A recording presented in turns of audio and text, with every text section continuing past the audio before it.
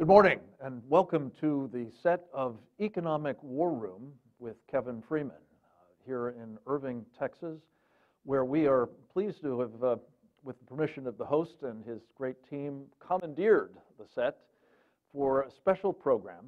It's being brought to you by the Committee on the Present Danger, China, of which I am the vice chairman. I'm Frank Gaffney. I also am the executive chairman of the Center for Security Policy.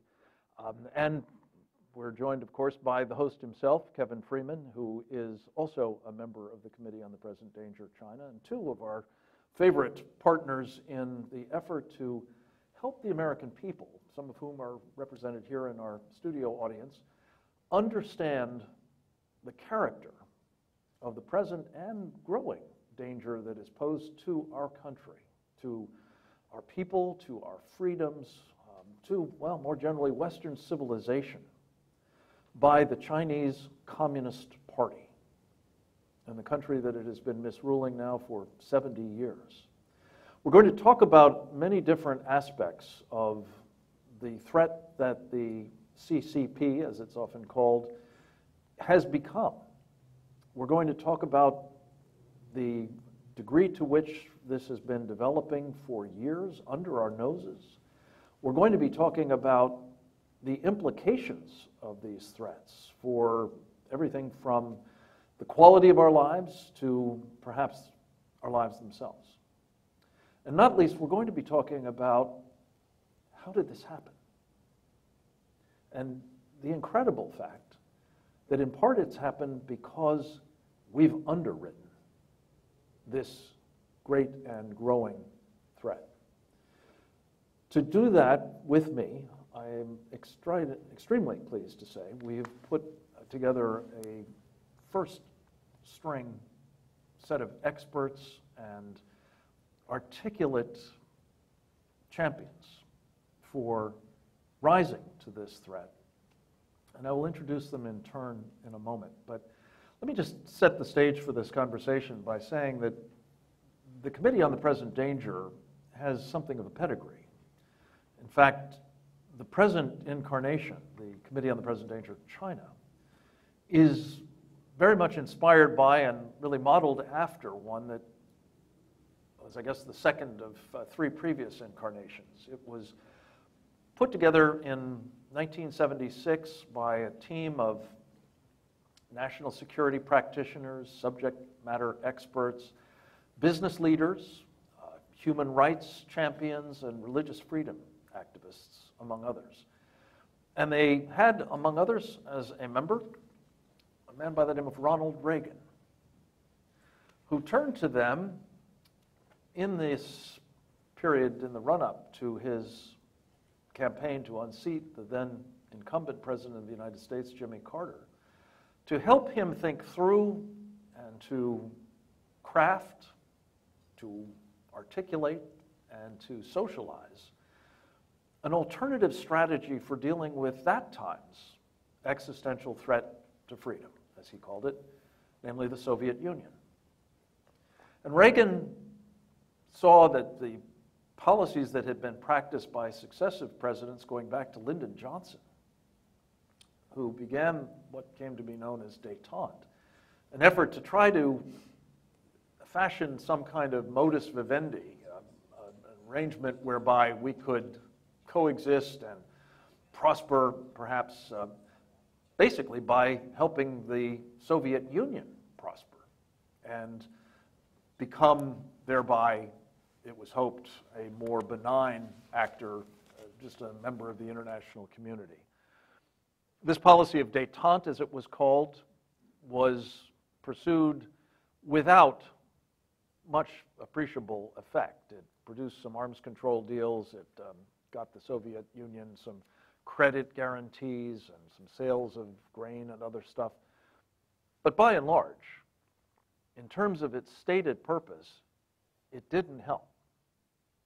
If anything, what we saw was as the Soviets became wealthier, they became more intent on building up their military power, on campaigning around the world to subvert Western interests, indeed our own country as well. Ronald Reagan with the Committee on the Present Danger's help, fashioned what came to be known the peace through strength strategy. It ultimately had as its explicit purpose rolling back the Soviet Union rather than propping it up.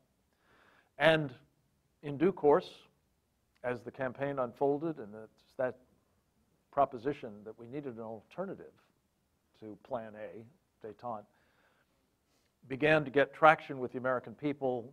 It translated ultimately into a mandate for the elected president of the United States, Ronald Reagan, to pursue, to bring down the evil empire rather than continue to nurture it. The rest, ladies and gentlemen, as they say, is history. And it has brought us to the present moment where a new, relatively new, different, but similar existential threat to freedom in the form of Communist China and the Chinese Communist Party is now very much a problem, indeed a vastly more serious problem, for reasons we'll be discussing, than the Soviet Union was in its heyday. So in this moment, the Committee on the Present Danger China aspires to do something similar to what its predecessor did, to help define the threat, raise awareness about it, present good ideas for what to do about it, socialize those ideas, we hope particularly in the course of this election season, where, as we're fond of saying, no matter who the next commander-in-chief is going to be, no matter what their political party is, their political philosophy, they're going to find job one, certainly in the national security space, and probably economic, and it seems likely to be public health as well. They're going to find this is job one. Not only reckoning with the threat posed by China, but contending with it.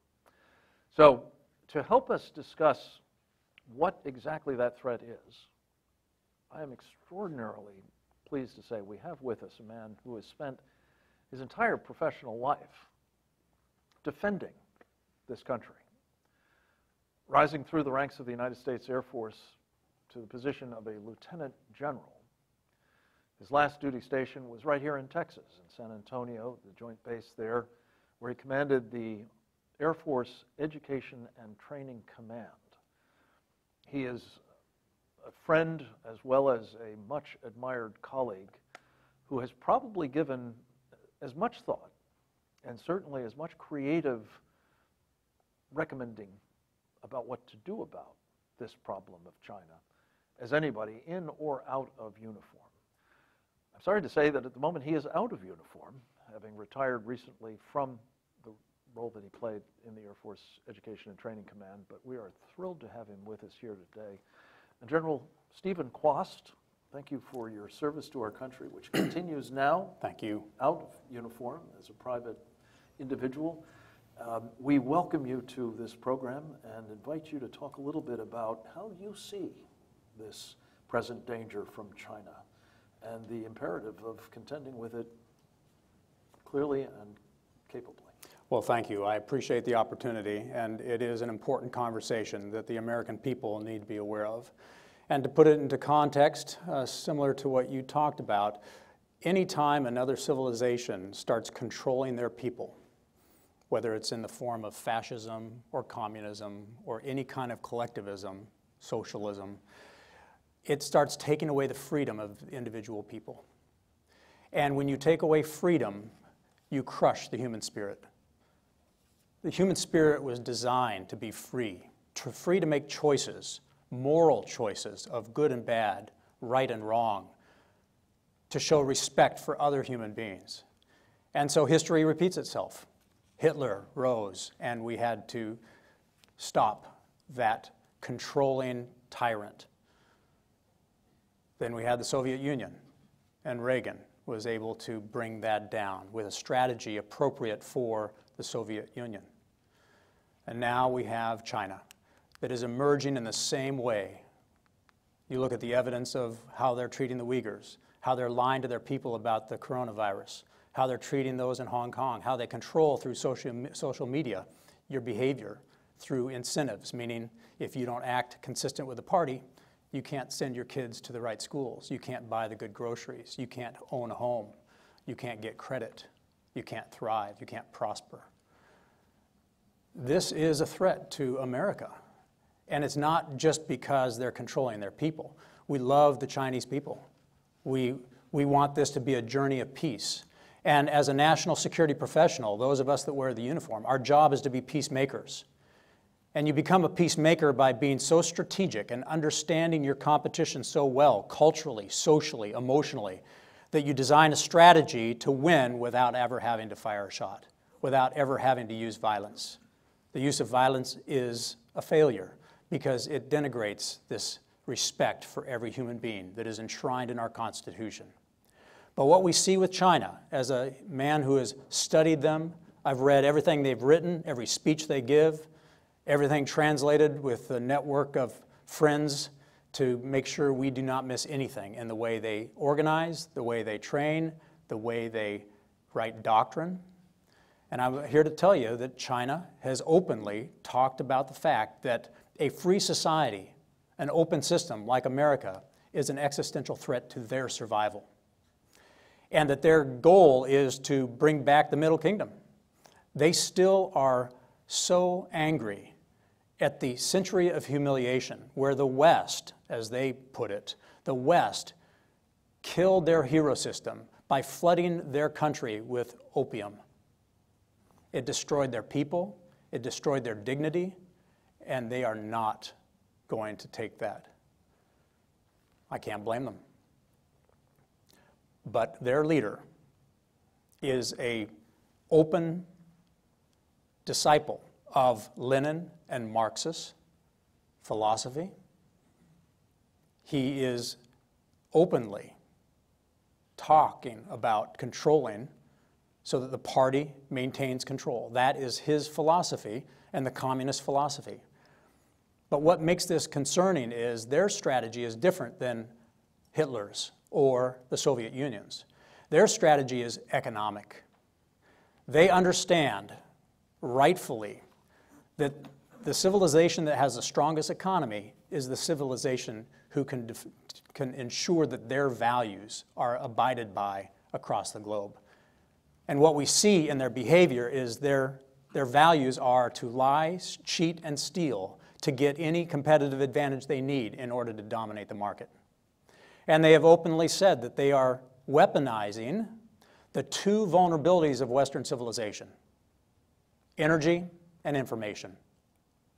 On the energy front, we know that we have built an entire energy grid that was never designed to be resilient or to be able to take a hit and keep on ticking. Yes, it can take a lightning strike here or there, but it's not designed for a determined enemy using the new techniques of directed energy that could paralyze not only our energy grid, but all of our equipment in the military or in civil society. And China is building a spatial network over the next number of years where they will have energy generation plants in space, both nuclear-powered and solar-powered, that can deliver energy to any point on planet Earth, that can be used for good, to provide affordable energy through a neural network to individuals on the planet, or in a millisecond can use it for evil if somebody else is not there with them to hold them accountable if they behave badly. And then on the information front, I think America is starting to wake up to 5G. 5G is an example of how China behaves, both in the way they are intending to dominate information globally and in the way they use it as a weapon. The reason America has no company that can answer Huawei with 5G is because China lied, cheated, and stole the intellectual property and proprietary information from Lucent Technologies, Motorola, and Nortel in the 2000s, and bankrupt those companies and built Huawei out of the carcasses of those great companies. And their pattern is to steal the information, duplicate the technology, and then flood the markets so that they put out of business anybody that would be competitive with them. And they are doing that to America right now in the space industry, in the pharmaceutical industry, in the chip industry, the drone industry, the artificial intelligence industry, the quantum industry, you name it, they are capturing those enterprises that benefit human beings in the digital age. So right now, it's not even just about the 5G network or infrastructure. It's about all the things that become the Internet of Things. You try to find a good drone made by an American company, it can't compete with the Chinese domination of that market. And they dominate the market for the same reason why America was not able to get 5G, because the theft of intellectual property of those great American companies, then the duplication of that technology, and then the flooding of the market. Now, the weaponization of energy and information to control the global narrative so that they can crash our markets anytime they want by perpetuating a lie and not being able to let the truth get out, and their ability to paralyze our economy anytime, anywhere, at a time and place of their choosing, is their long-term goal. But they watched history, and they saw Pearl Harbor, and they know that they do not want to awaken the great giant of America, because our open society, our free economy is so powerful at innovating. They know they cannot compete. Even with 1.4 billion people, they cannot compete. This is why their subtle strategy is to lie, cheat, and steal, to steal our magic sauce as an open society that respect other people and have a diversity of ideas in the mix to innovate more rapidly. They steal it, and they get it to market faster, and then they put our companies out of business. So this is an economic war. And you have to understand, they are not like the Soviet Union, who are more bold and more aggressive about stating their strategy. The Chinese are subtle, and they do not want to trigger the threshold of American anger. And that's why they work in the gray zone. They work under the threshold of our Congress or of our president. We love the Chinese people, but the Communist Party is suffocating the free spirit of humanity. And they are trying to make America go out with a whimper over a 100-year strategy to slowly and surely grow a vine around our spinal cord as a nation, using energy and information to paralyze us, and it's over before we even wake up. This is the message the American people need to hear, and I look forward to the conversation about what you as an individual American can do to solve this problem, because you can do something. And that's the power of our open society, our free market, and the fact that we believe that every human being is created equal, whether you live in China or whether you live in America. Thank you. Thank you, General Kwast. To basically build on that particular point about what is happening to the people of China, we are blessed to have with us a man who has been incredibly tireless, I have to say, in assisting in a succession of these, we call them 2020 policy battle space threat briefings, because they're intended to try to help shape that battle space, most obviously and most immediately by informing voters about these vital choices. As I said, job one for the next commander-in-chief. But also to help us understand the sorts of things we need to do, as Kevin Freeman will be talking about, to end the practice of making all of these threats more serious. His name is Dr. Sean Lin.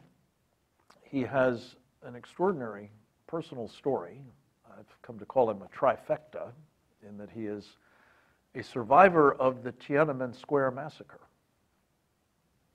a practitioner of Falun Gong, a tradition that has made him and his co-religionists an enemy of the state in China, which is a very bad thing to be, as he'll describe. He also, interestingly and providentially, served in the United States Army for some 9 years.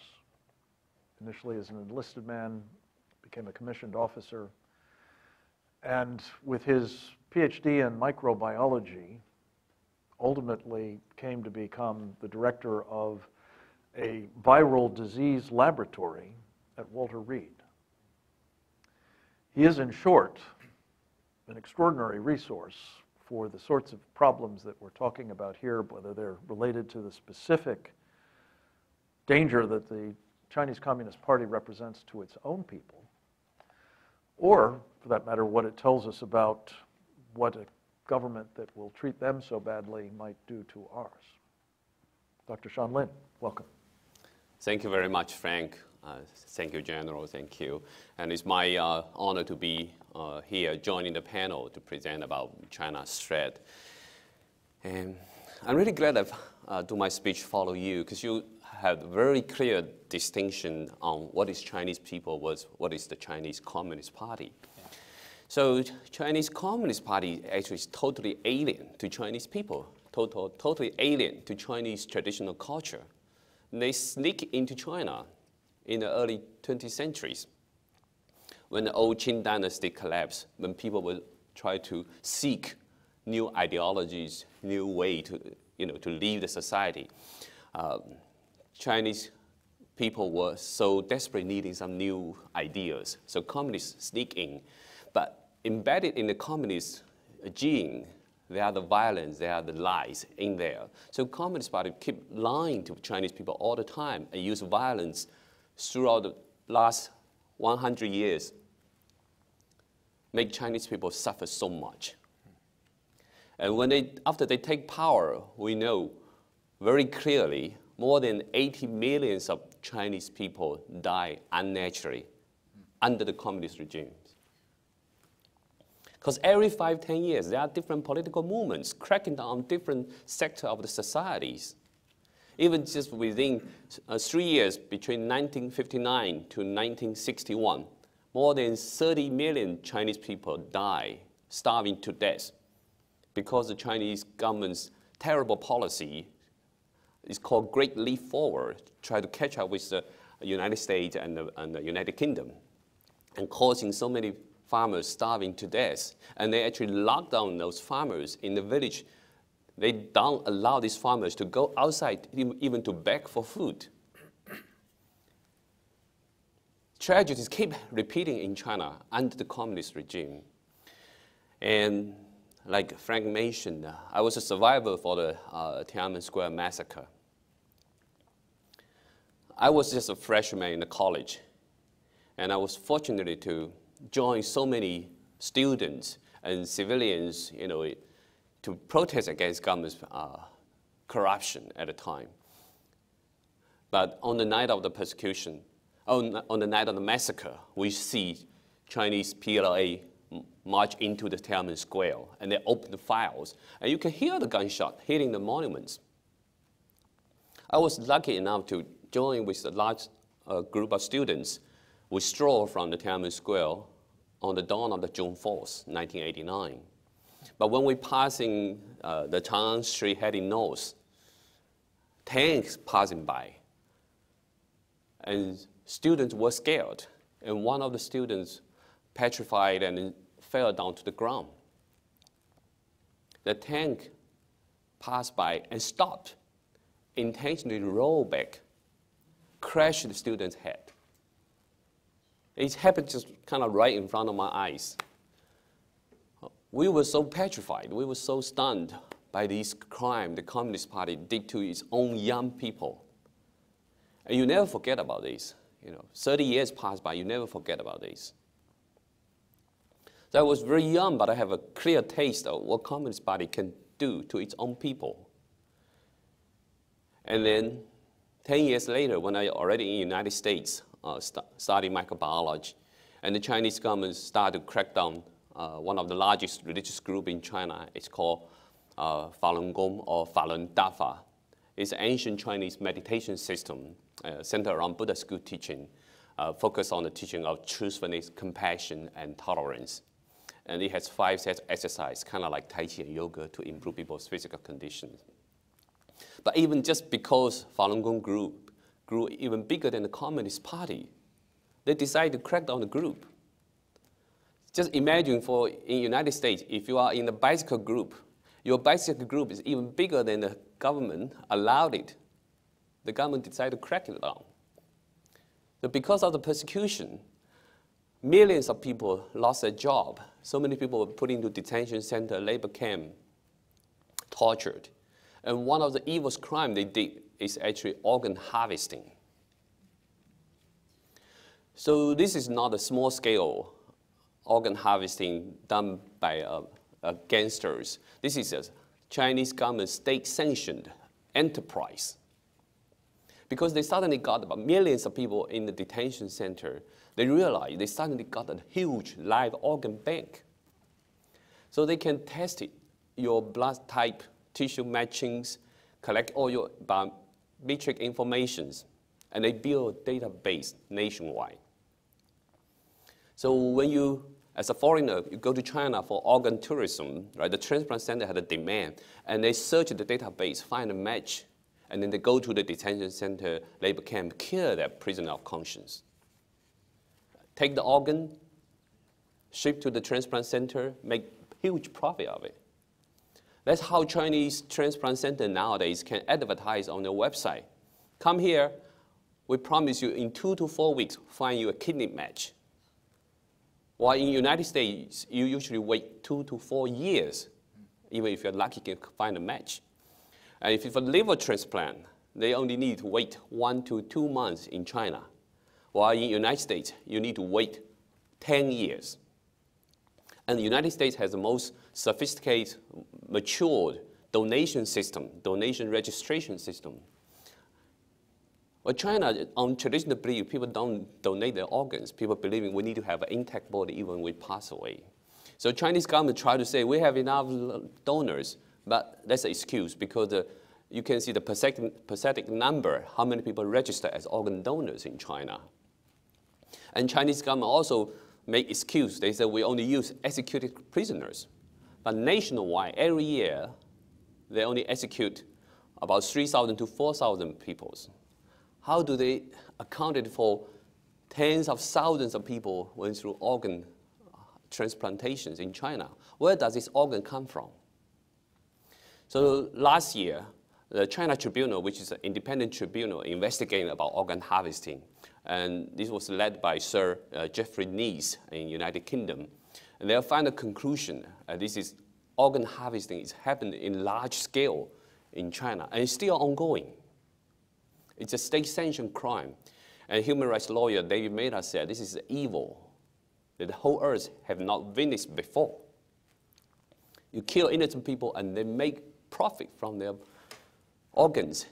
And it's a nationwide industry, billion-dollar industry the Chinese government run.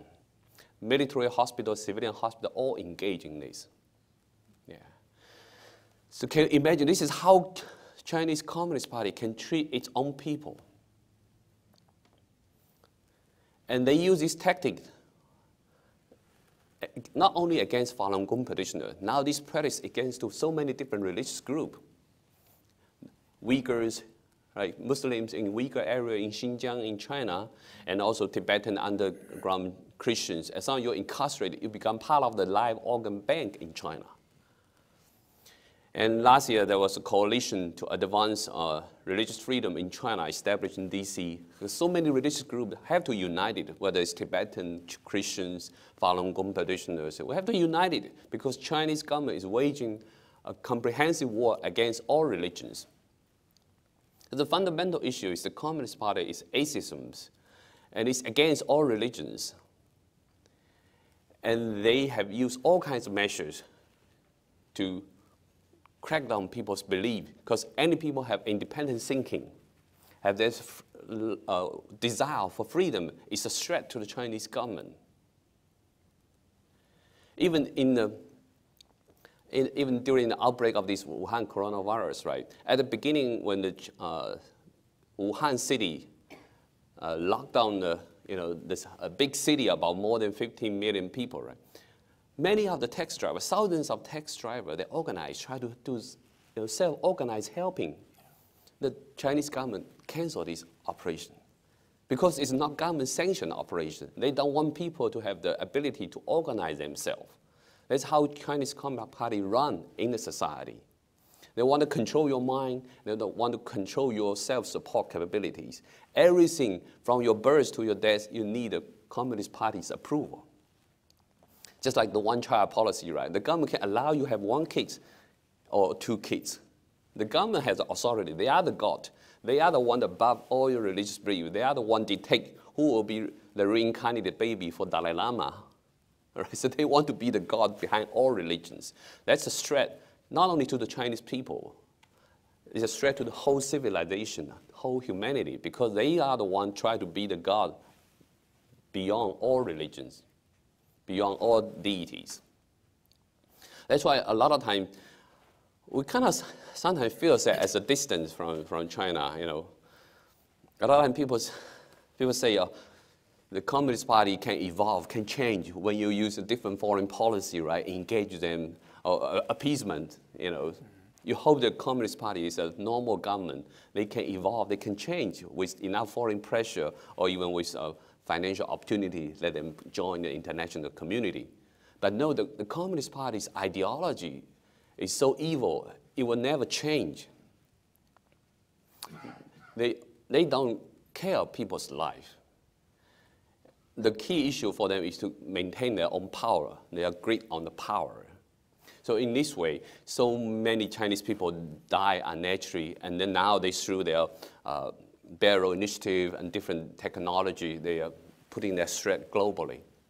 And so that's why we feel it's so important we're on this platform to address this threat comprehensively. And now you see from the public health aspect, the Wuhan coronavirus outbreak is not just affecting China alone. So many countries around, right, also got so many cases happened. So it has the potential to develop into a full-blown pandemic.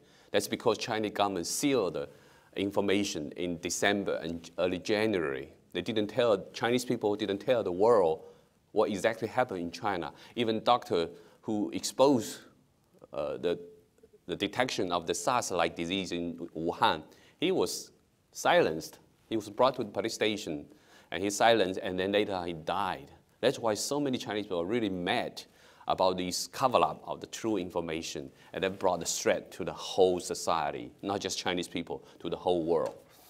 So just a quick summary that Chinese governments, you know, you can see how he treats Chinese people, and you can imagine how he will treat United States people and how they present a threat to the whole world. Thank you very much, Dr. Lin. To wrap this up and to help explicate how on earth it could be that China is able to do all of these things. I mean, build a space-based power system on top of building out a colonial empire across the world under this Belt and Road Initiative, on top of the social credit system at home, which they're also exporting, on top of an immense military buildup, which General Kwast knows so well, is now posing not only a quantitative but also qualitative challenge to our military and security. We're going to have the host of Economic War Room explain it all. How do they do this? Kevin Freeman, thank you for hosting us today. Thank you for the great work that you do at Blaze TV with Economic War Room with Kevin Freeman.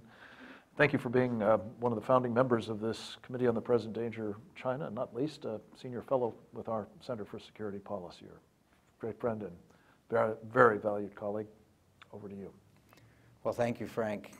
The reality of it is this is a spiritual war, and you heard both Dr. Lin and General Kwast share that. It's a spiritual war manifesting as an economic war. And it's going to spill out into a health war with the coronavirus risks and the pandemic. It's going to spill out into potentially a military shooting war if we're not careful. I've got some statistics here. I've been studying Unrestricted Warfare, which is a book published by 2 senior colonels of the People's Liberation Army in 1999. Now, I want to set the stage for you about 1999 versus today. You know, we're just 2 decades later. In 1999, China was the world's 7th largest economy, 7th largest behind Italy and just above Canada. It was about 1/10 the size of the United States economy, and it was literally, today, in Texas, the Texas economy today is 50% larger than the Chinese economy was just 20 years ago. Just Texas. So what has happened over the last 20 years that has made it possible for China to achieve all of these things, the Space Force, the control of their people, and all of that? Well, essentially it's unrestricted warfare. This is literally the playbook. It includes cyber theft and hacking, which we're all aware of. I mean, you see repeatedly who hacked Equifax. It was the Chinese. It includes taking over most favored nation status here in the United States through massive lobbying in Congress, but also taking over global organizations and using monetary means, bribes, and encouragements to get global organizations. It includes intellectual property theft, currency manipulation. It includes Western investment, predatory trade practices, forced technology transfers. You see, China realizes that this is an economic war. They knew that as the 7th largest economy in the world, they would never be able to achieve their objective of being the dominant power within 100 years of the establishment of the Communist Party, which is coming up in 2045. And I also want to point out to you that the threat is very immediate, and it's immediate because of this.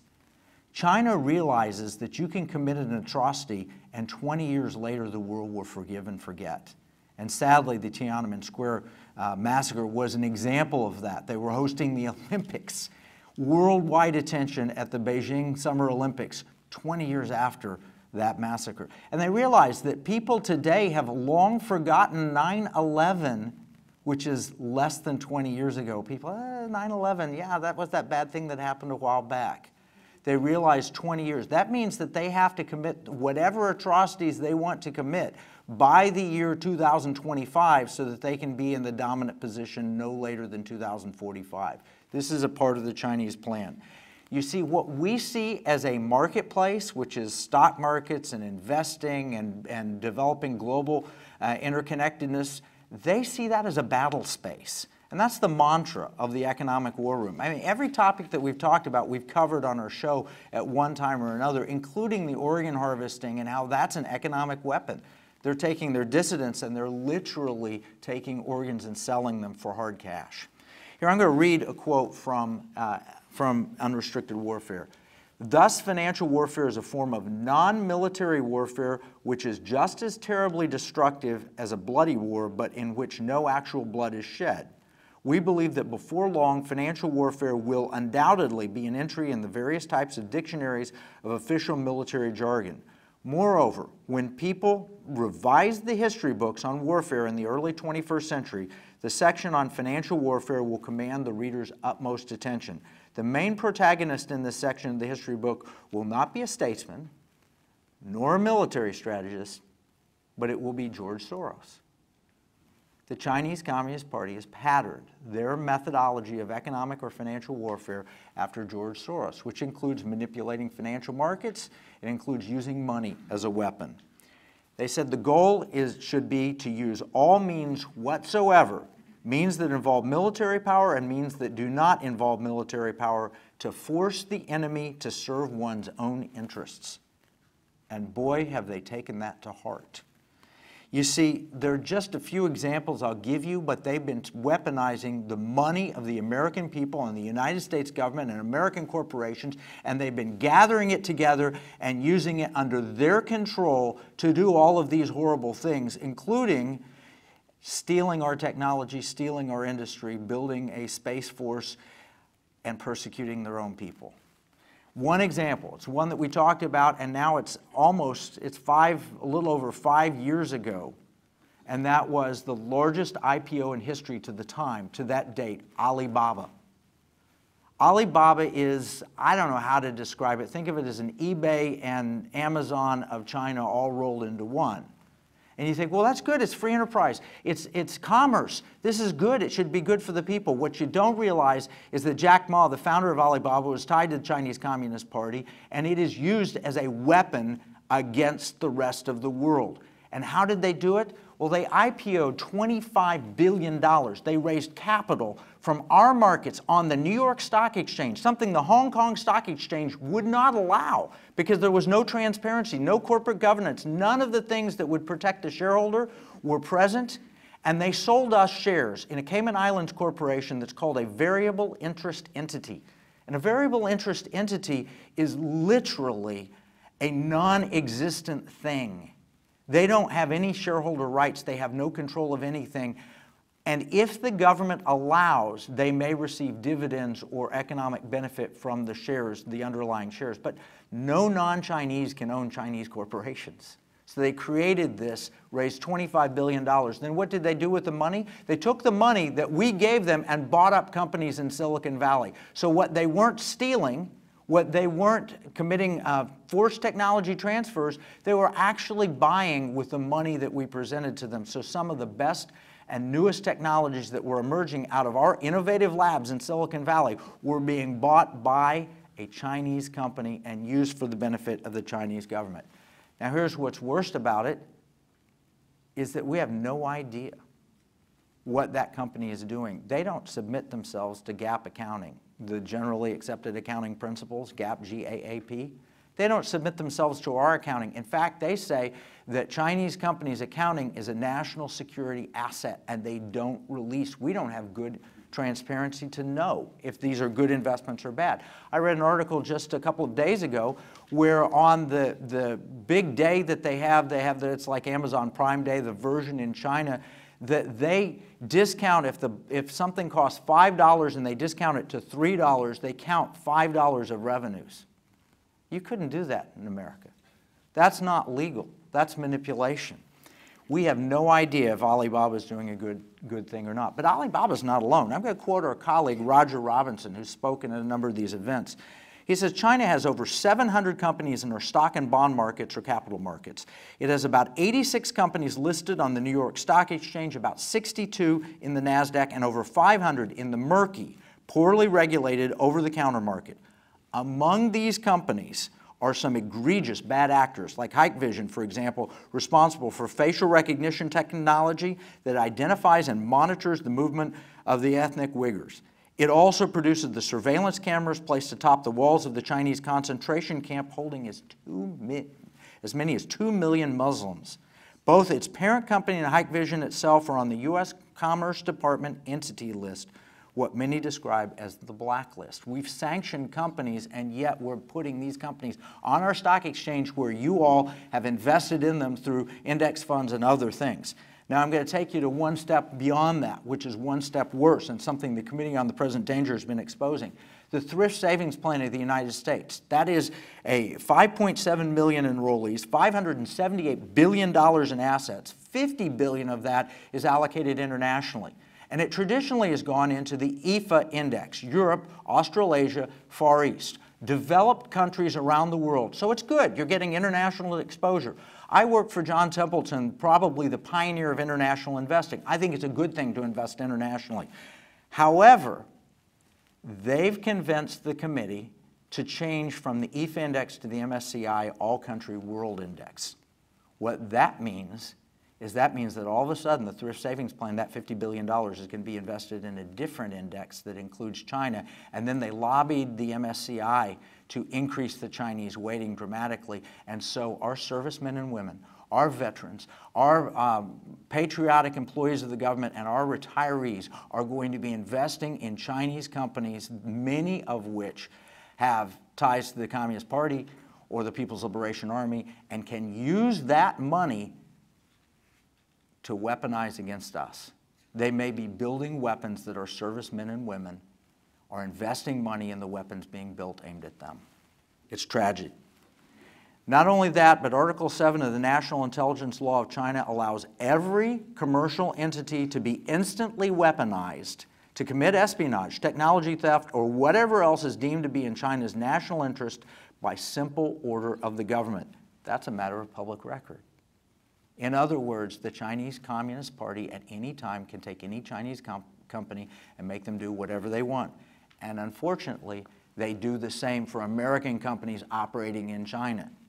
And if you don't believe it, Look at the history of Google going into China and then coming out because they wouldn't do what China wanted. Now they've gone back in. Here's another example, BlackRock and Larry Fink. There's an excellent letter that was written by Chris Acavella, the CEO of the American Securities Association, to the Securities Exchange Commission, where he makes this point. BlackRock is pretty well known. It's $7.4 trillion of assets, the largest asset manager in the world, $7.4 trillion. It's enormous. They're pretty well known because the CEO, Larry Fink, recently came out and said, we're no longer going to make returns given to our investors, the gains that you can make in the stock market, as our only goal and motive. From now on, we're going to start worrying about things that are good for society from his viewpoint. It's a part of the ESG movement, which is environmental social governance. And so he says, we're going to take your money and we're going to invest it so that we take care of climate crisis, climate change, and we're going to address that. We're going to make sure that every board has proper representation. So it's got to have women on the board, and they've got to have, they're going to mandate that companies that they invest in basically follow their line, which is kind of like what the Communist Party does. And corporate governance, we're going to hold to that. And yet, Larry Fink has also publicly said, as documented in the Wall Street Journal, we're going to make China our #1 priority. We're going to grow in China as much as possible. We're going to invest in China as much as possible. Think about the hypocrisy of that. When BlackRock says we're going to make environmental one of our top motives, the Chinese Communist Party and the Chinese nation is one of the worst polluters on the planet. They don't treat their society well. They don't offer fairness. If you are a dissident, you could have your organs harvested and sold.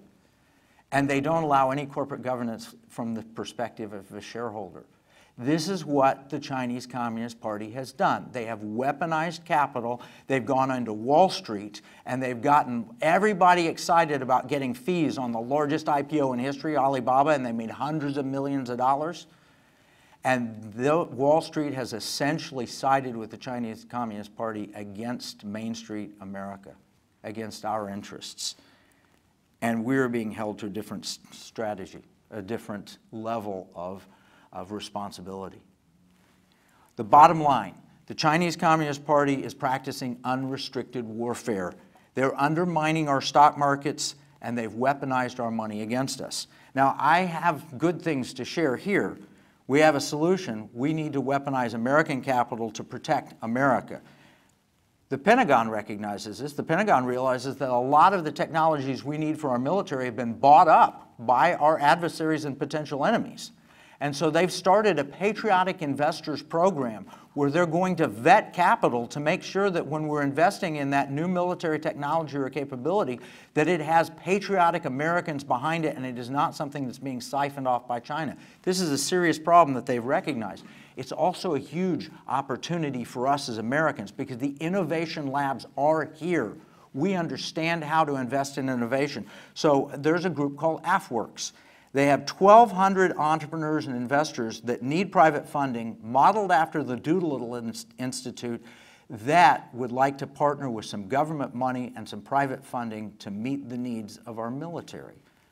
And I had the opportunity to interview General Kwast yesterday for an economic war room program. We talked about one of those projects where Shannon Stuckenberg has invented a new way to get water from air that doesn't cause pollution, doesn't desalinate and put too much salt in the ocean, it doesn't have any of the problems in obtaining water, and that is the type of investment an innovative American entrepreneur, and I can tell you the Chinese have been in trying to buy that technology or invest in it so they could co-opt it. It's just one example.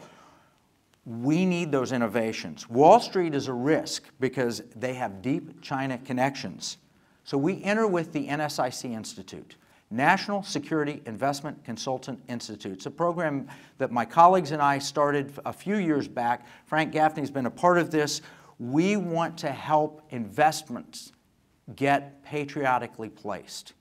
And how do we do that? Well, you don't know how to evaluate these. As an individual investor, it's hard to say, is this Chinese-led, Chinese-controlled, is this patriotic, is this helpful? So we're training financial advisors, stockbrokers, financial planners, investment advisors.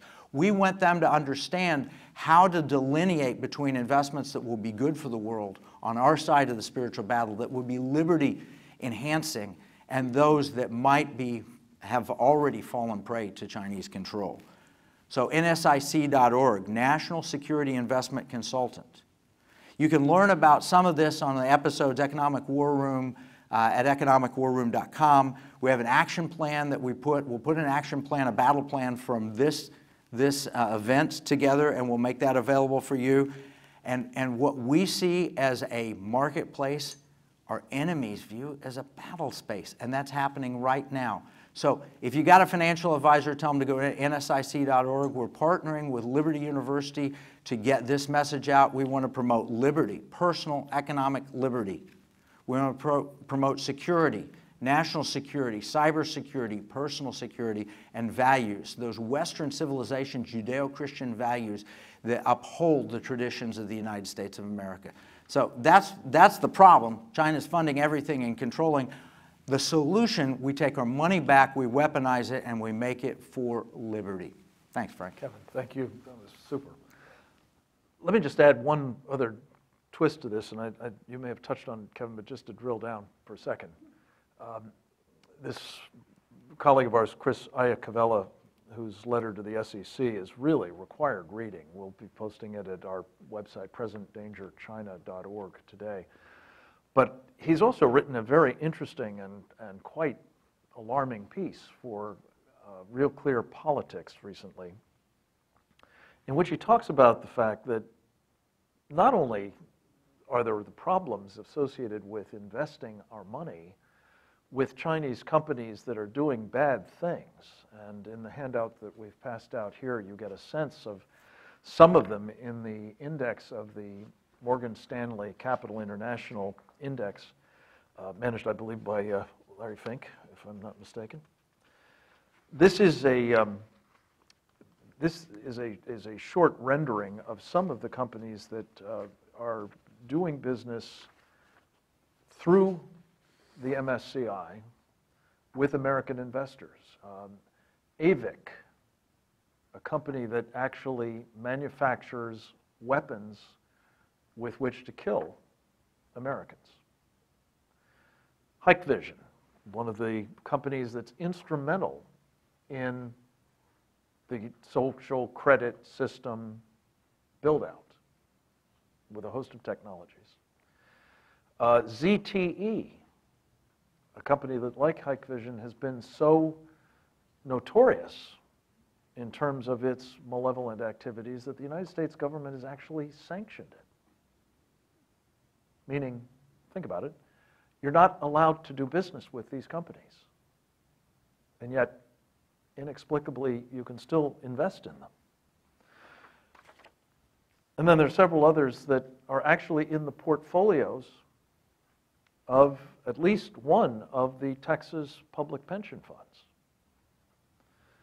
the Texas Employee Retirement System, that are involved in building out South China Sea islands and the telecommunications networks that enable them to fortify them so they can control that strategic waterway through which roughly $1 trillion worth of trade transits through the waters and over the air.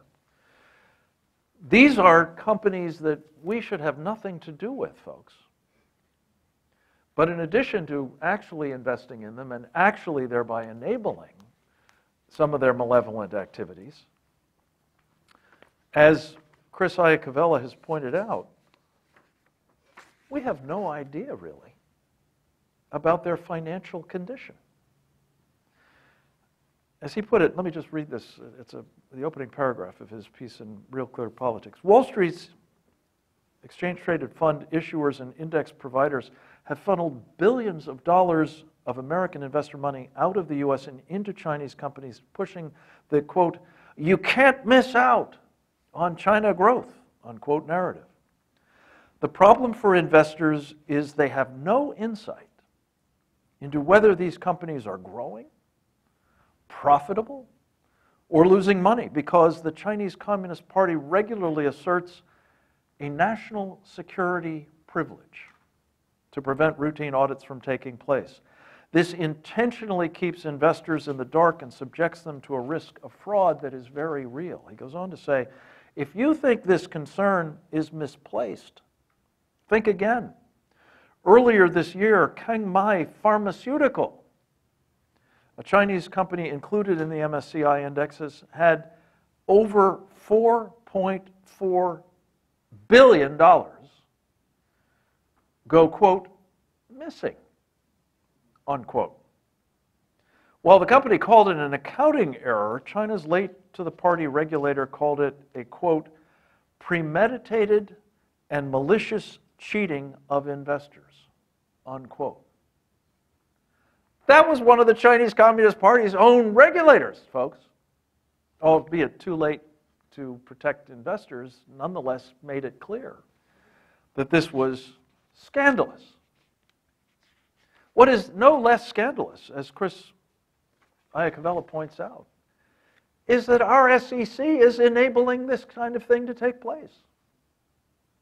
And Larry Fink and the Thrift Savings Plan and the MSCI more generally are all instruments of quite possibly defrauding vast numbers of Americans of their retirement savings. Let me just read one other thing from this letter from Chris to the Securities and Exchange Commission. He talks about an extraordinary fact. Let's see if I can find it.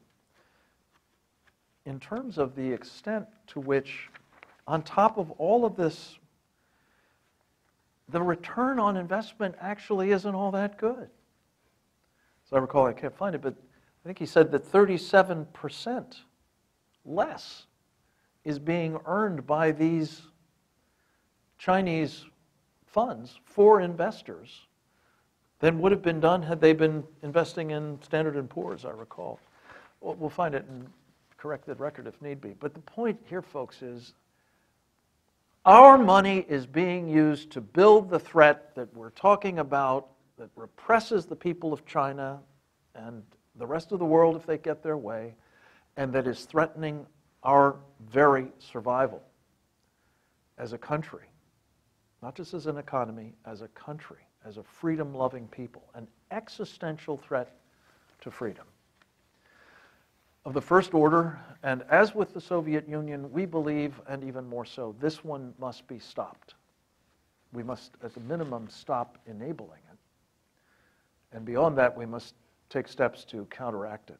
So we'll talk a little bit about that amongst ourselves, and then we'll open this up to questions from you, if we may. I wanted to start, if I could, General, with you. You've spent much of your professional career thinking about, working on, and really leading in the whole issue of space. It's not a secret, but you are no longer in the United States Air Force because you disagreed with the then Secretary of the Air Force about what a space force, which the President has made a priority of and is now enshrined in law, should look like. Talk a little bit about that, if you would, please. What we need, sir, in light of what the Chinese are doing to dominate space, both for the purposes you've described and for what goes on the ground as well, and what we need to be doing about it. Yeah, so that's a great question, and it comes down to this. The strategy to move forward in our generation where we peacefully stop this from being a problem is really important. And having a vision big enough for America is important. So one of the ways of doing this, and this is how space gets involved in this, one of the national visions of China is this recognition that space is going to be the great marketplace of the 21st century.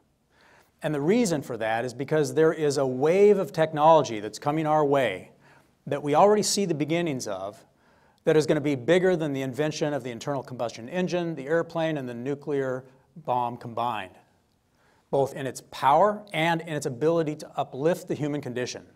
And those three waves are the ability to deliver energy to any point on planet Earth, pollution-free, and at pennies on the dollar of the way we deliver energy today.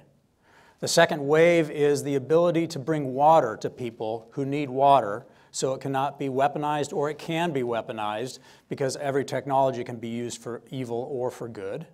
And the third is the 5G example, but technology that allows you to communicate globally and control the narrative. These three waves of change that are coming across the human condition, across humanity, are really what's playing out before us.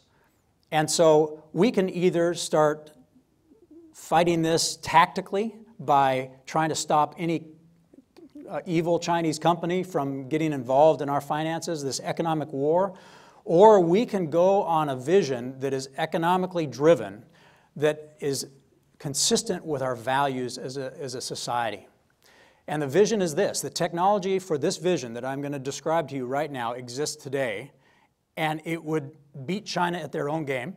It would do what Reagan did, and that is solve the problem without ever a shot being fired. And the vision is this: the technologies exist to build this, we just have not built it. The vision is this: we as an American society could kickstart a $1 trillion economy with millions of jobs in the United States, delivering power delivered by the sun from space in safe and effective radio waves that can be absorbed at Earth for anybody that wants to be a customer. In other words, giving pollution-free energy to anybody on planet Earth for pennies on the dollar of what you have to pay today with the massive infrastructures and the linear way we deliver power. You could deliver fresh water to anybody on planet Earth. The company that you were talking about, Genesis Systems, is doing that right now, using energy that is clean. And you can deliver information in new gateways that do not require the internet to be secure, because the internet was never designed to be secure. Trying to make it secure, you're going to go bankrupt, because in its design, it was meant to be open and free. So you can provide abundant energy, which is the catalyst to all economic growth. You can provide clean water, which is essential to all life and is the cause of most wars. And you can provide trusted information to anybody that shares our values of the respect for every human being. America could deliver that to the rest of the world, and we would tap into $1 trillion markets to uplift the prosperity of America and all of our friends, and we could avoid this fight with China altogether. But you have to unleash the magic sauce of America, the magic might of our free market and our entrepreneurs. And so government needs to be small so citizens can be big.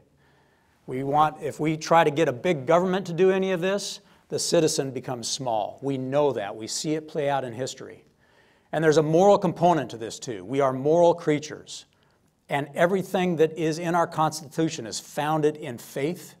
And there is a connection between faith and freedom that we really need to explore as an American people again. It would be as if we are in 1939 and we can see all of the people Hitler is murdering, and we do nothing about it. When in reality we could, as an American society, do something about it. The crisis of Hitler was that we waited until it was too late, and then we had to pay a high price in blood and treasure to fix that problem. Reagan was more clever, and he fixed the Soviet Union problem without shedding blood. This country and one president needs to grab this strategy of economic might and design a vision big enough for the human race, for the prosperity of America, and all those that believe in our values of the respect for every human being.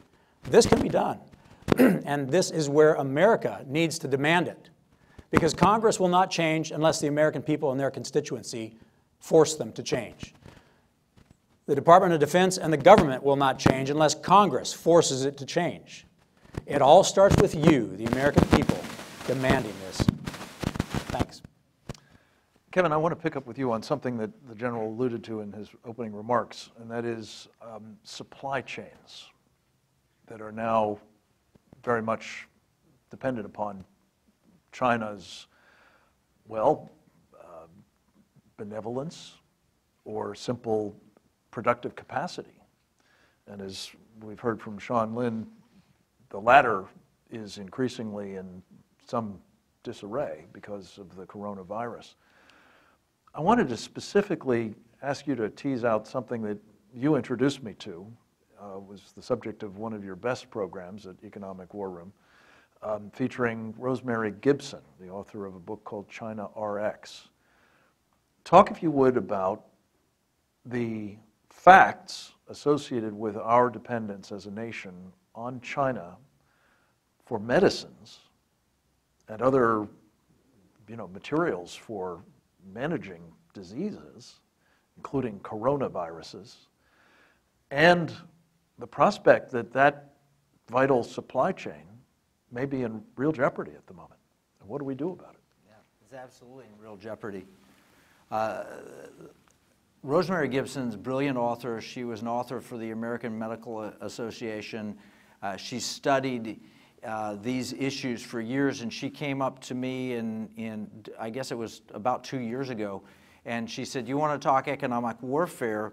What if you found out that our hospitals cannot operate or exist without Chinese medicines or Chinese components?" Now, when I think traditionally Chinese medicine, I'm thinking non-Western medicine, I'm thinking herbs and so forth, because that's what you get from naturalists, and you go on the internet and so forth. And she said, no. Over the prior 20 years, and we're talking about since when unrestricted warfare was first written, from then till now, the Chinese Communist Party has made an effort to supplant the American pharmaceuticals industry and create a dependence. So using the same predatory trade practices that they've used in silicon chips and everything else, they use this so that we no longer manufacture vitamin C or aspirin or penicillin.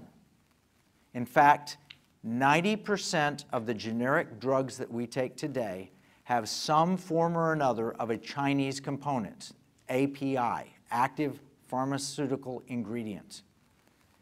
And without those components, it's not possible to produce medicines in the United States. Now think of this and the importance of it, because our military depends, for example, if there's an anthrax attack, we use Cipro in response. We don't make Cipro. We depend on the benevolence of China to provide that Cipro. We have put our military at mercy, and we do not have large stockpiles of military pharmaceuticals, nor do we have large stockpiles for our hospitals. There are some, but not sufficient. So there's a big concern that at some point in the not too distant future, if we continue to have this shutdown of manufacturing in China due to the virus, that we will be running short of medicines here in the United States. Now, we have active plans, and we've been talking with people about re-engaging this critical national security item. We must produce the active pharmaceutical ingredient for our medicines here in America, or with our allies at a minimum. But it is not acceptable for China to have control of that industry. And unfortunately, I'm here to tell you that in large part they do right now. They do, and the difficulties associated with reconstituting the capacity that we've lost, especially in circumstances in which we may confront here shortly, of an emergency.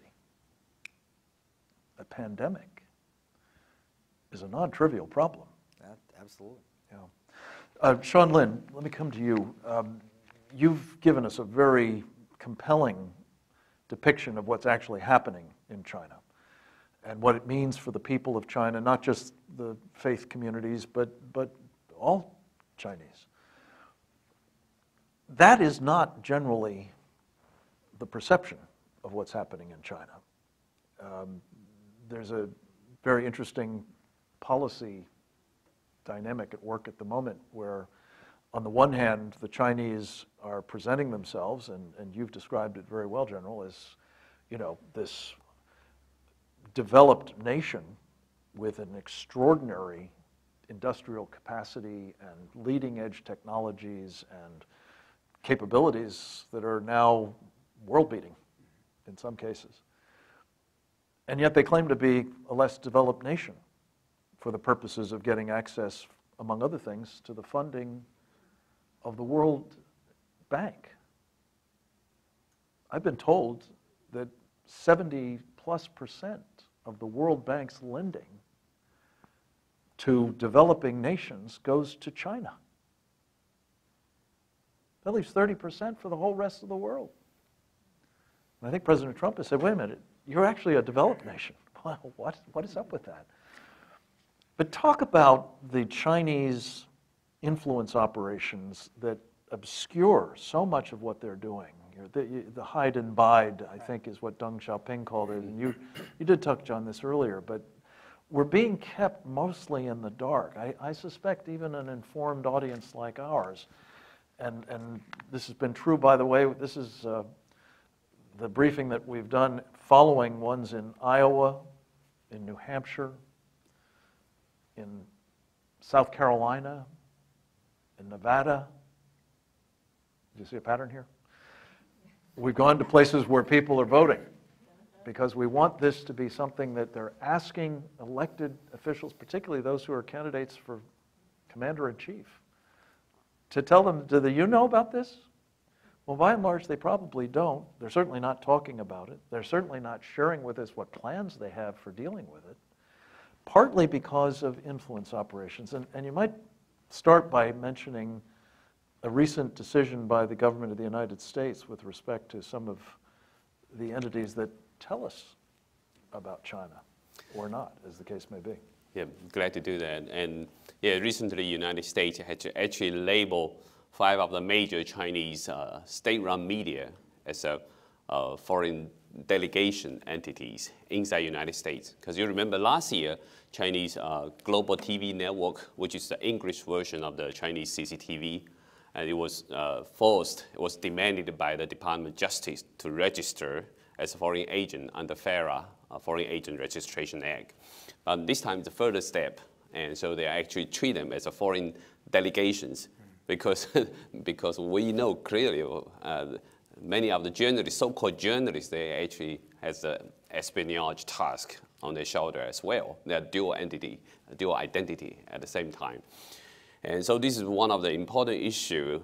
I think the United States government started to pay more attention about this influence campaign.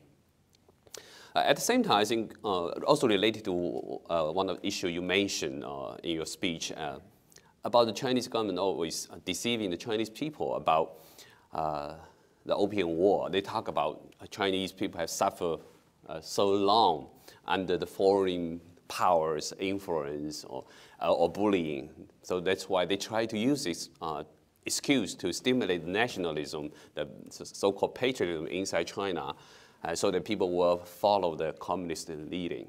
But if you think how many Chinese people die because of communism, do they really love Chinese people? No, they are the aliens to the Chinese people, right? So it's the Communist Party who really torture the Chinese people. They are not the one who try to save the Chinese society. So this is actually totally propaganda tools or their official tomes. And so I think the foreign countries, foreign governments do not buy this excuse. And so it's very important that the Chinese government's influence campaign, we can say overall their propaganda campaign, work in 2 aspects. One is inside China, how they brainwash Chinese people, and then outside, how do they influence the global opinion about China's image. So what they call is called China's rising soft power. And so they want to tell the world that China is changing under the economy reform. They want to present a more democratic image. It's feel like we even start to engage some election in the local village level. It seems like they try to present to the world we are making progress, but at the same time, they use a different tactic to influence global opinions through infiltration into think tank academies, and so academic institutes. Yeah. So Confucius Institute is one of very, very clear example. Actually, the colleges, the academic institute who sign agreement with Confucius Institute, they have to oblige to not to mention about the Chinese government called it sensitive information regarding about Tibetan issue, Falun Gong issues. You cannot invite Dalai Lama, invite Falun Gong, and you cannot mention about Tiananmen massacres. Actually, related to military, even military textbook regarding about China modern history didn't mention clearly about the Tiananmen massacre, about modern history in China, because the textbook was written by some scholar who has connection with China. There are two other points that just quickly warrant further mention.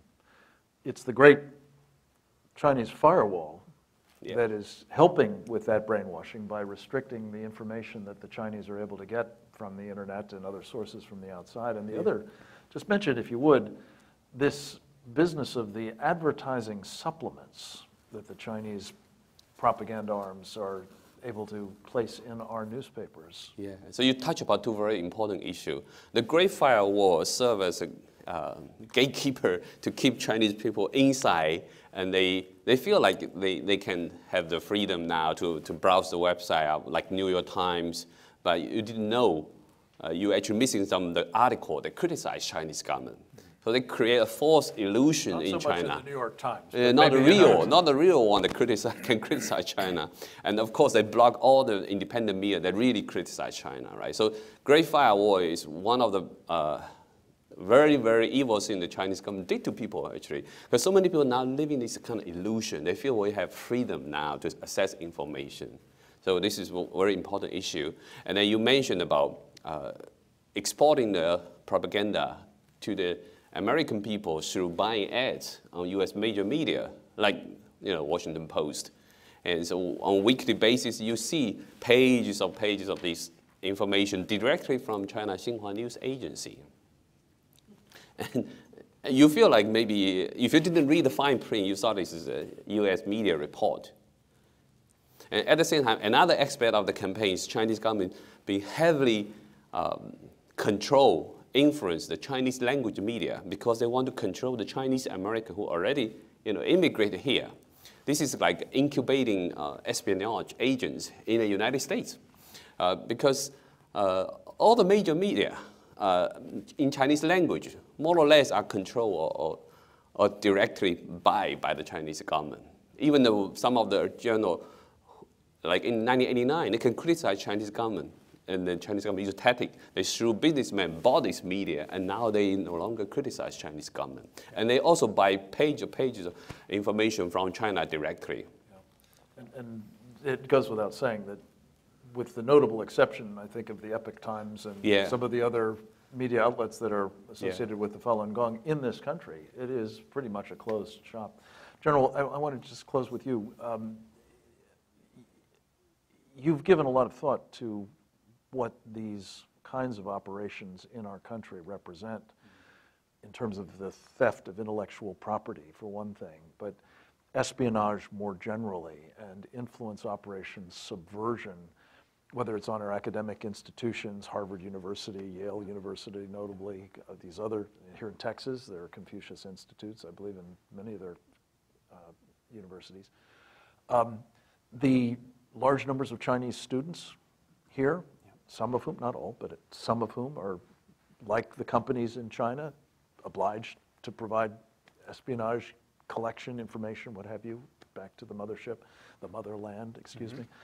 One of whom, by the way, is a fellow by the name of Yu Ben-meng, who it turns out has been part of the 1,000 Talents program of China and is now running as the chief investment officer the largest state pension fund in America, the California Public Employees Retirement System. One of our friends in Washington, Congressman Jim Banks, has just written the governor of California, who along with, I believe, Governor Abbott and virtually, if not all of the other governors, was told by Mike Pompeo in a speech to the Governors Association about 3 weeks ago, this is the kind of thing that the Chinese are doing to come after you in your states. Could you just talk a little bit about the cumulative effect that has on both our economic strength as well as our national security? I would love to, because this really goes to the art of understanding your competition And if you understand the Chinese culture, and I am uniquely qualified to look at that because I got to grow up in a different culture. I was raised in an African tribe with no electricity, no running water, and no education.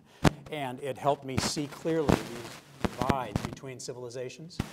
And I will tell you that the Chinese civilization is a very, the Communist Party is using a very subtle strategy. This subtle strategy is to riddle our entire society with evidence that they can see that gives them opportunity. Thanks. Sorry about that if there's a little feedback. So the Chinese approach is to be very subtle and to plant in our society the censors and the influencers to control the narrative and to be able to control the economic future of China and America. So whether it's computer chips from China that have the back doors that are in all of your devices, the control systems on our nuclear power plants that no longer have manual turn-on capability and are dependent on the technology of China for the running of our nuclear plants, to the drones that are flying around where the sensors have the back door so China can use artificial intelligence to aggregate that data and see what is happening in the American society. And if they can't outright buy a company, then they will get somebody, a proxy, that will get on the board of directors, or many of my friends in academia will have a piece of research that's critical of China's predatory theft and stealing and lying. And they'll tell me, I can't publish this because the benefactors that have Chinese ties would fire me as a professor from this university if I say anything that is unfriendly to China. So for us as an American people, we need to, one, wake up to the reality of what's happening. There's plenty of red flags. We talked about all kinds of them today, and we only touched the surface.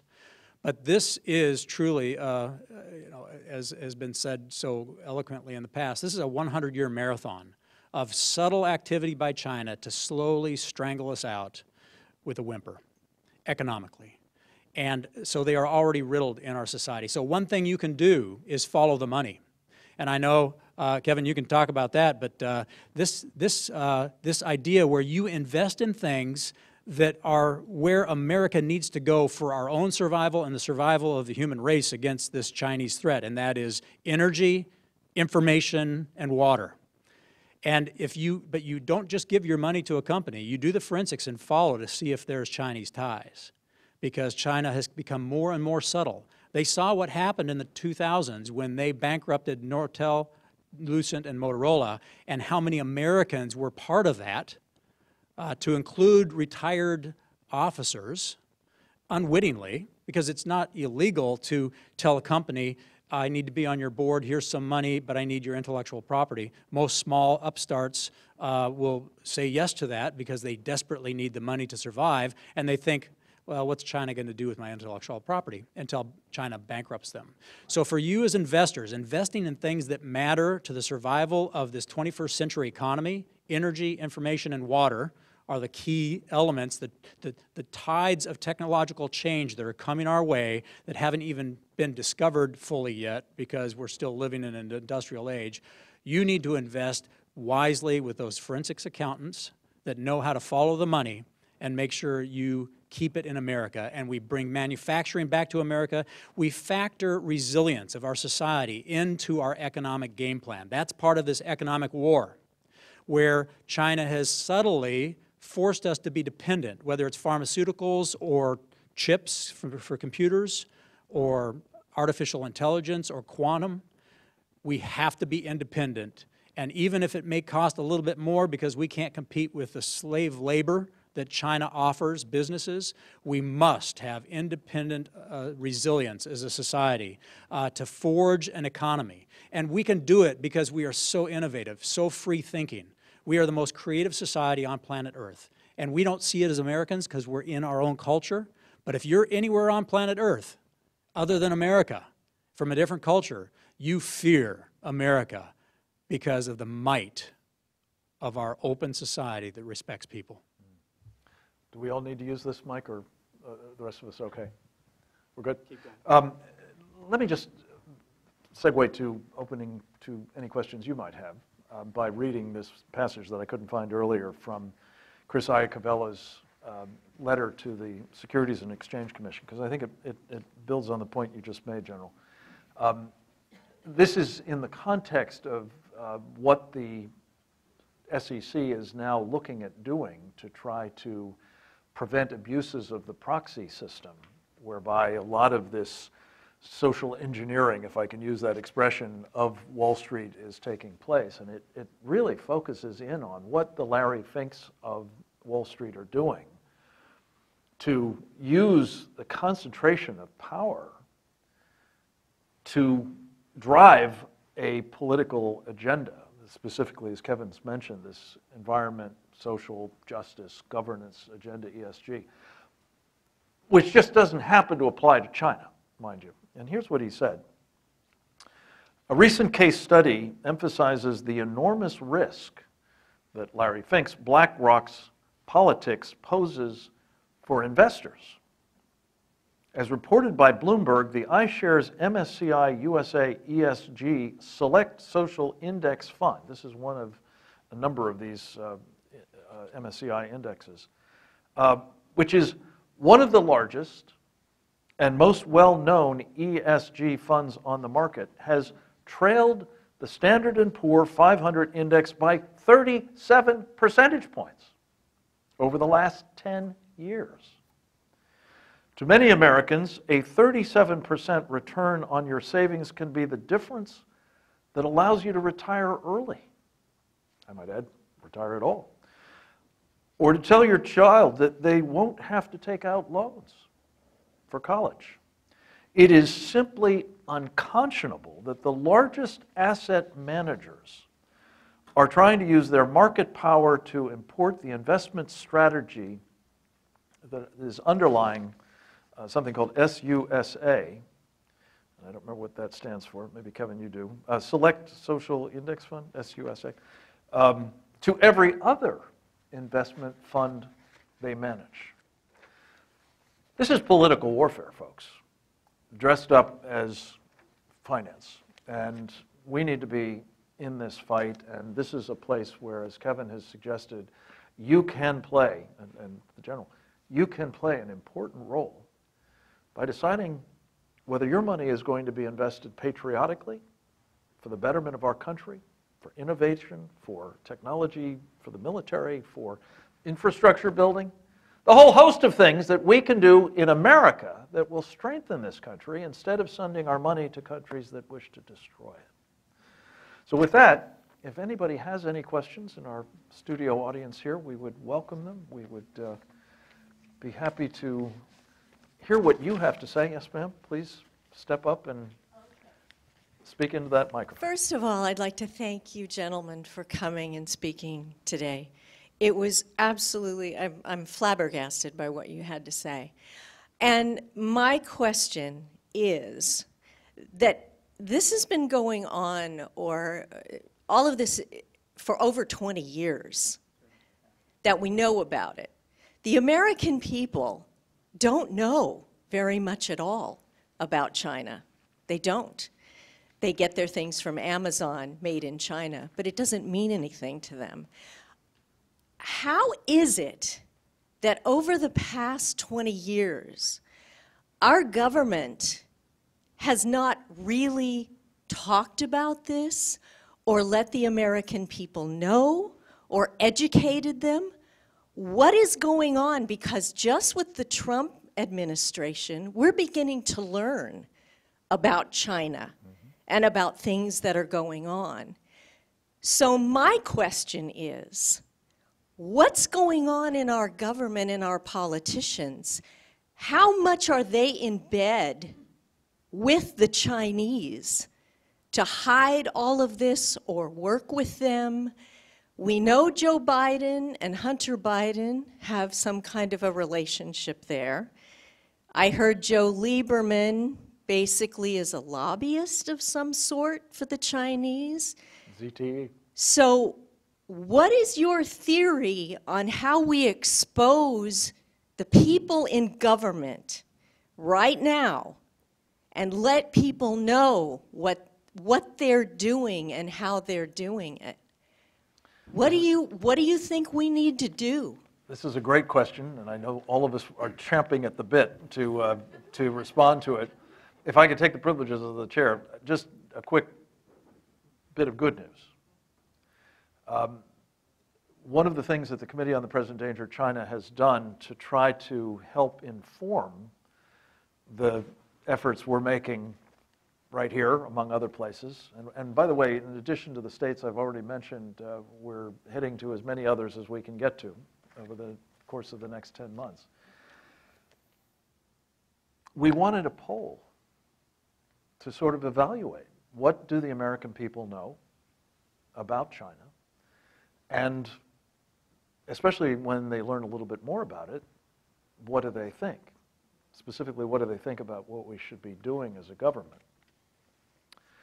And I think, and you'll hear from my colleagues, I know, about the role that the U.S. government has mostly played to this point and why. The role that Wall Street has played, we've been talking about, and that impact on government.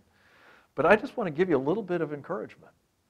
This poll, which was conducted in the field at the end of January, we released it in the course of our threat briefing in New Hampshire 2 weeks ago now, was conducted by John McLaughlin's firm, McLaughlin & Associates.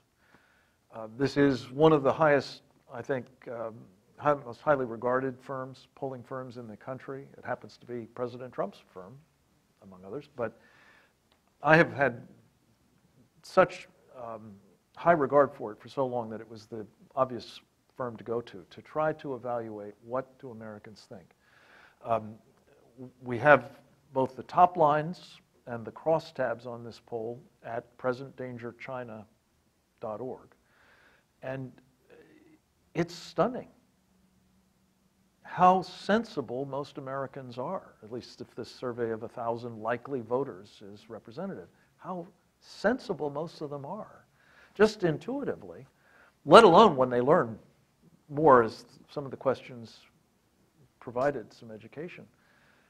And here's the really important and encouraging news, folks. It wasn't just true of certain demographics, conservative Republicans.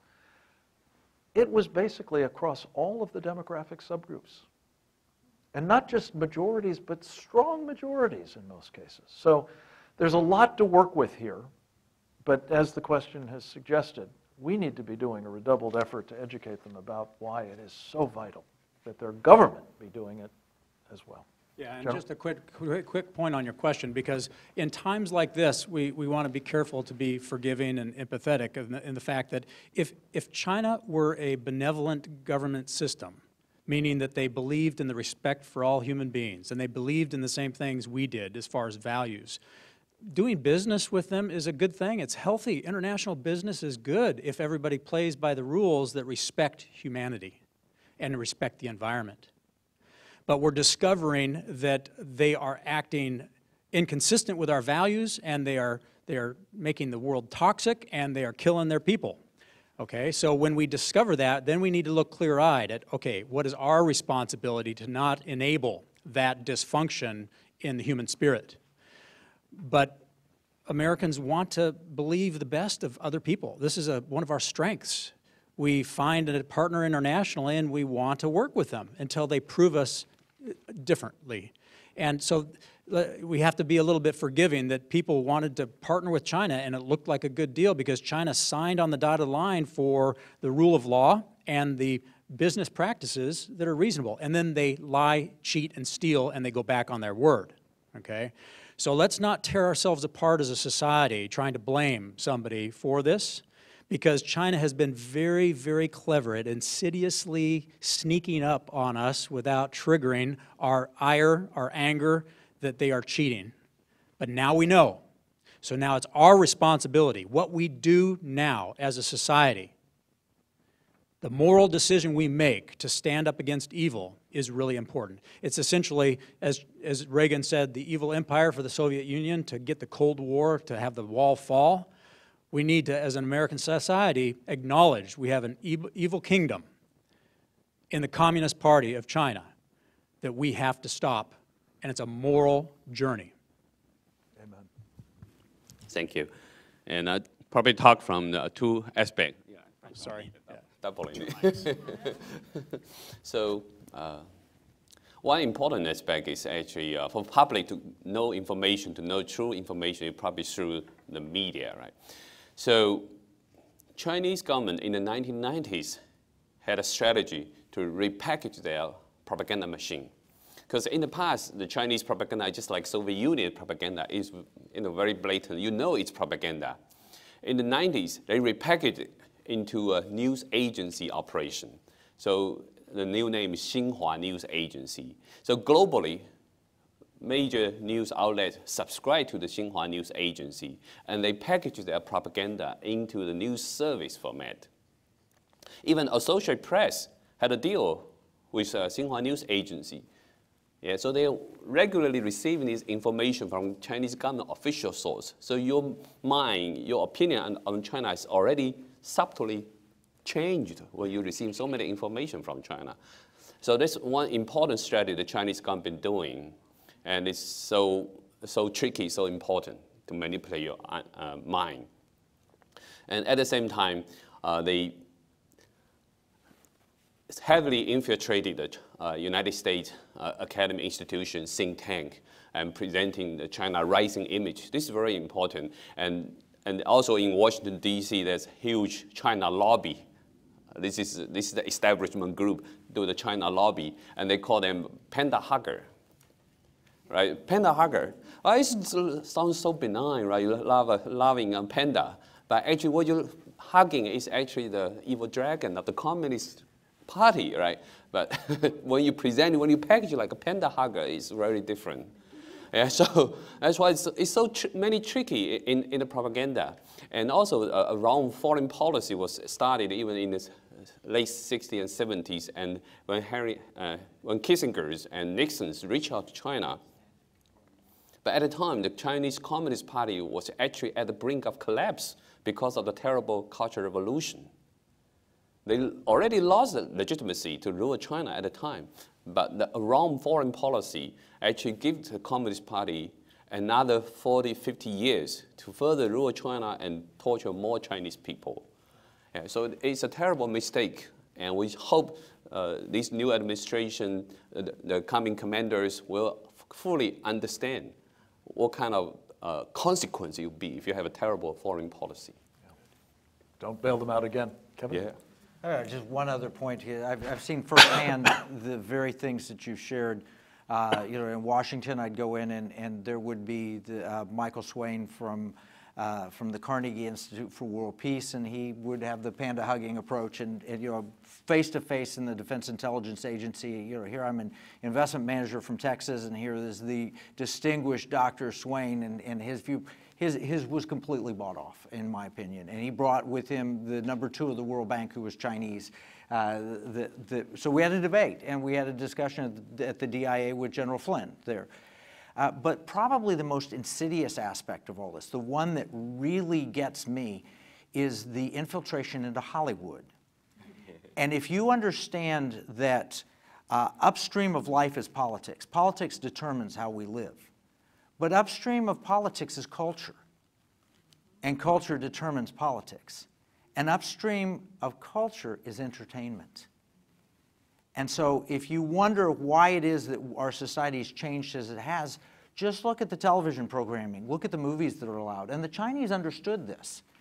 And they've invested heavily in American theater chains, in American studios, in scripts. They finance a lot of the movies that we get. You cannot make a movie. And now they've opened up China prior to the virus, because now the movie attendance has collapsed in China. Nobody wants to go out to a theater. But prior to the virus, the Chinese box office was bigger and more important than the American box office.